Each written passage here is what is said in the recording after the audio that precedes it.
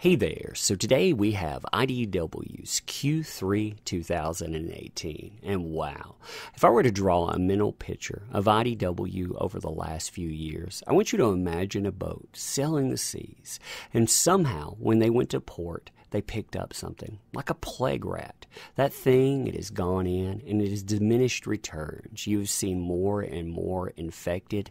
What kind of plague? Well, you can draw your own conclusion on that. But in the last few years, not only is the crew infected and the ship adrift, but I think the thing has caught fire. I literally think that anyone that had any sense has abandoned ship. Why did they do that? Well, look at the numbers here. It's bad. And when I say bad, I mean fireable bad. You know, if you look at the upper echelon of the employees within IDW, you'll notice that no one's left standing.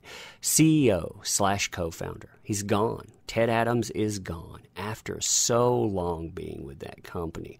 The editor-in-chief, gone. The guy who decided to stand with Aubrey Sitterson, the guy who helped drive G.I. Joe, one of their flagship commodities, to around 6,000 units sold per month. Yeah, that guy's gone. And of course, remember, that 6,000 units that are shipped out, those are going to the comic shop. How many of them are selling to people? Who knows? It's probably not anywhere near the 6,000, however.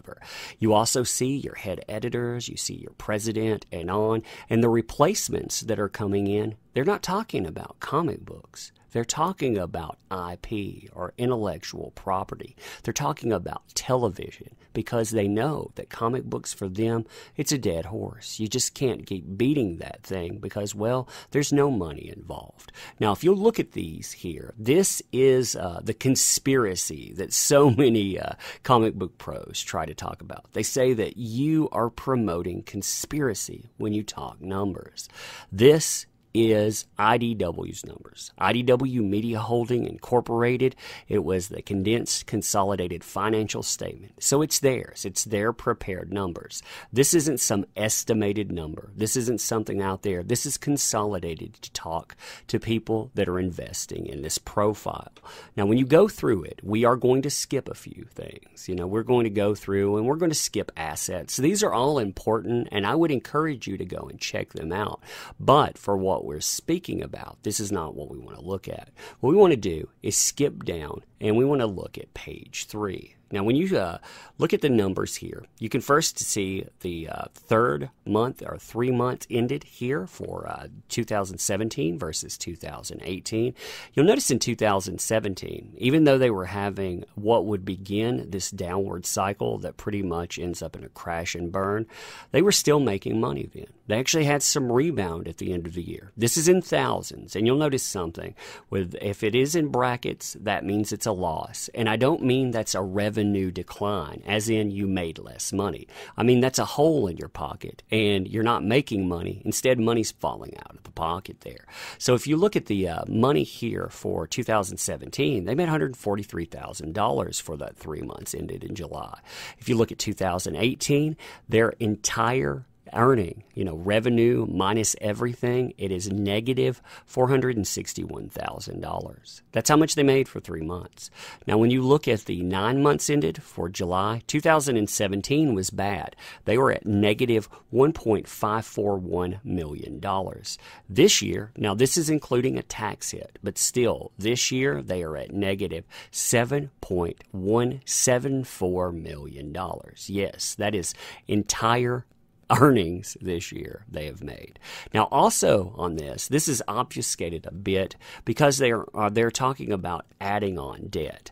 Now, there are other numbers in here, like I say, cash on hand and other things that they have within that are worth looking at. But for the purposes of our discussion, really, we try to focus on the company and we try to focus on comic books within it. So you can see the equity of the company or the actual value of the company, and you look at the depreciation of it. If you want to imagine the actual worth of something, imagine you went out and you bought a car. And you say, man, this car, it was worth $20,000, but it has a loan against it for, say, $7,000. Well, the actual value of that car is not $20,000.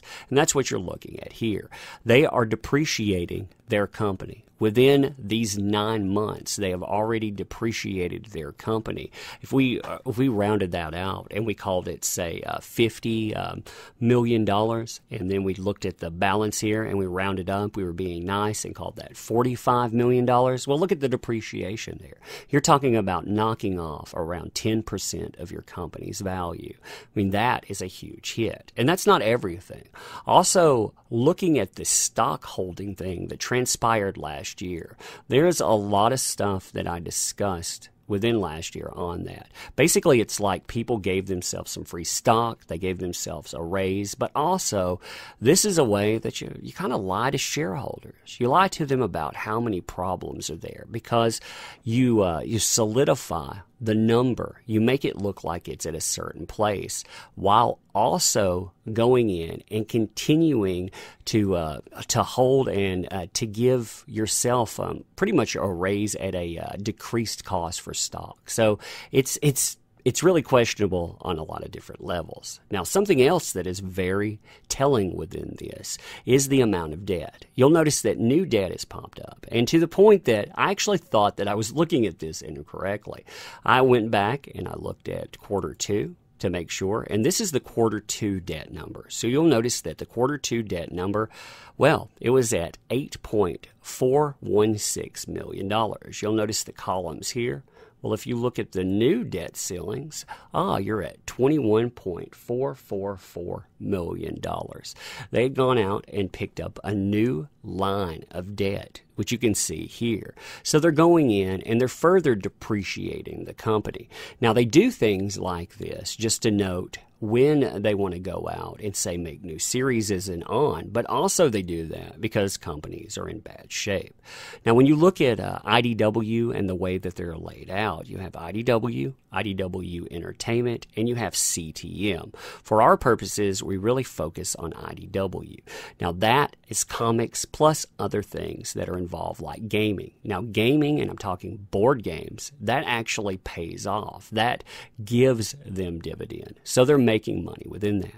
Now, as I said before, we get to that too. They took a hit in taxes. You'll notice that this portion, which I've discussed before, it hit them for a $3.761 million tax debt. So they actually have an impact for that. It comes under the Trump tax cuts. Well, there was also another portion of that within the Tax Cuts and Job Act, wherein they have to pay so much money because there's a one-time repatriation tax on earnings of certain foreign subsidiaries within that. So they had to actually pay for stuff where they had money that was overseas.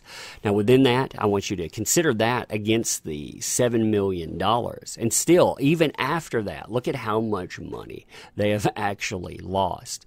Now, when we start rolling through here, like I say, we're going to skip past certain portions because we don't want to look at all of the consolidated numbers. We don't want to look at really IDW Media Holdings for this. I would encourage you to look at that. But what I want you to look at is IDW. Here, we're talking about numbers that are parked within comics. Now, what's interesting is if you look at certain networks out there, they will actually spend some of this in a positive way. You can lose $800,000, but hey, at least you didn't lose $1.1 million last time, right? That's how it's being spun. That's a 27.2% increase. Yeah, when you look at revenue minus all of that with the income from operations, this is at a loss again. Remembering brackets equals loss. So $801,000 for loss within the 3-month period. If we're talking about 9 months here, well, it's about a mirror of itself. Last year you saw negative $2.551 million. Well, this year you're seeing a negative $2.532 million. Now, they talk about why this happens, and I think this is important to cover, so I'm going to go over this with you. So IDW revenue increased by $175,000 in the 3 months ending ended July 31st, 2018, compared to the prior 3 months there, publishing revenue decreased $173,000, principally due to continued industry cyclical downward pressure driven by market leaders, as well as the timing of significant major brand titles. What they're saying there is actually true, too, in a way. There's fluffer or patter added to that, but what they're actually talking about is the market leaders out there are impacting the smaller companies. That's something that I talk about within the discussion quite a bit. You know, if you see, say, Marvel going out and making decisions that don't bring people into the comic shops, if, say, I'm not going out to pick up Amazing Spider-Man, then I'm less inclined to go out and pick up something in a secondary or tertiary company. You know, I'm not going to go down and pick up impulse buys, and I'm especially not going to do that if I stop going to the comic shop altogether. That's where you have bad practice impacting, but you also have players out there. You know, when you drive people away, when you have people out there that, you know, from say a Tom Taylor to a Scott Schneider to a Gail Simone and on, they are helping kill other companies.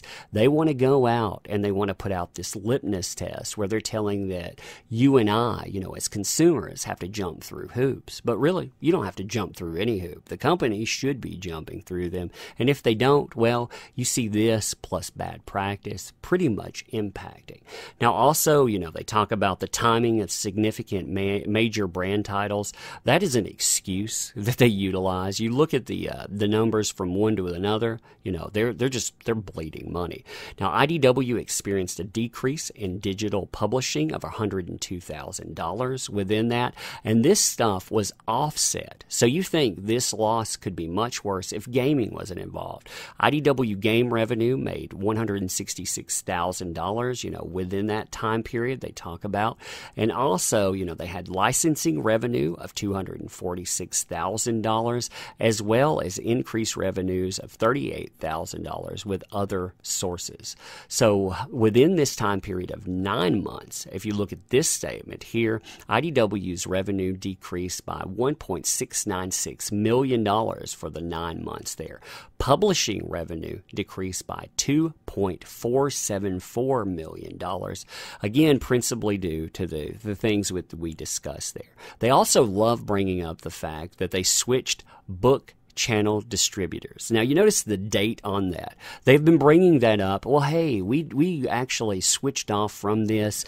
You know, you'll see it actually pick up. You know, it's going to pick up next quarter, and it's going to pick up next quarter, and it's going to pick up next quarter.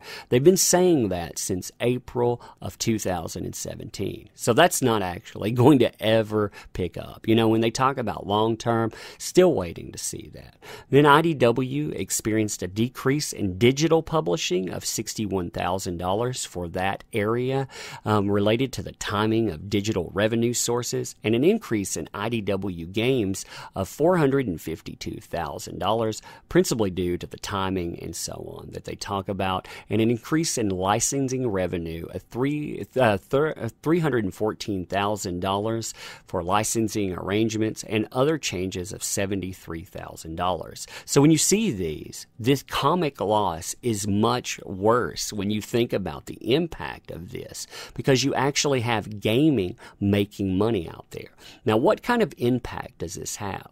Well, you see the direct cost of revenues. This is talking about print expenses, but also the cost of artists and writers. Now, when you're decreasing this, when you see fall-offs for the year, yeah, that means that people aren't getting jobs. Not only are you not printing books there, but you're not paying people to do any work in books. You know, you're basically cutting costs, and they cut costs by $886,000 within that. Also, when you look at the gross margin for the 3 and 9 months, you know, you see it changed to 37.9 and 38.8% from 36.7 and 39.6%. Now, selling, general, and administrative, I think that this is important to note too, because when you look at exactly what some of this kind of stuff covers. I mean, the selling, general, and administrative expenses, they decreased by $827,000. You know, so when you're thinking about what that is, you say, I wonder what's there. Salaries and benefits are in there, a decrease by $76,000. Again, people aren't getting paid there, driven by the number of employees, selling and distribution of $148,000 dropped, driven primarily by lower costs for shipping, IDW games and on. So if you look at this here, I mean, you see cuts happening.